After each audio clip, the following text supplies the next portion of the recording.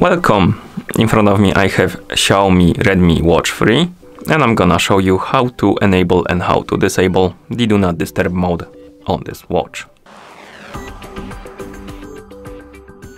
First, we need to wake up the screen on our watch, and you can do it by pressing the side button.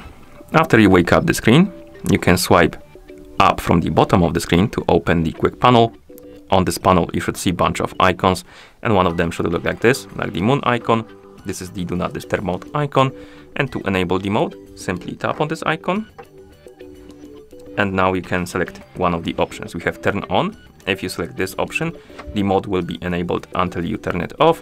If you select turn on for 4 hours, it's gonna be enabled for 4 hours and then turn itself off automatically. And next option is turn on for 1 hour. So if you select this option, it will be turned on for 1 hour and turn itself on, or rather off, automatically after 1 hour. Select one of the options, and at this point the Do Not Disturb mode is enabled. You can tell by the icon changing the color, and also I believe if you go to the watch face, you should see the Do Not Disturb mode icon right here at the top. So that's how you enable the mode. To disable it, simply open the quick panel again and tap on the icon like this. Okay, you can also enable and disable the mode through the settings.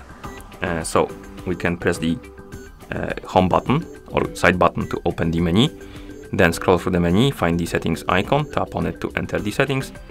In settings we can scroll down, find the option called DND and tap on it, of course, right here.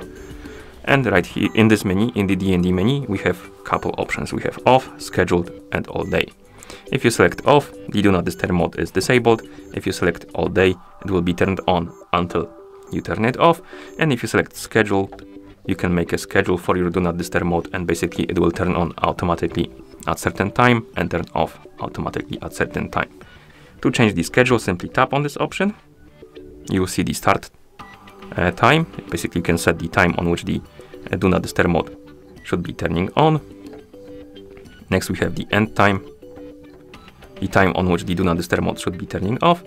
And once you're done, you'll have your schedule and your Do Not Disturb mode will be turning off and on automatically.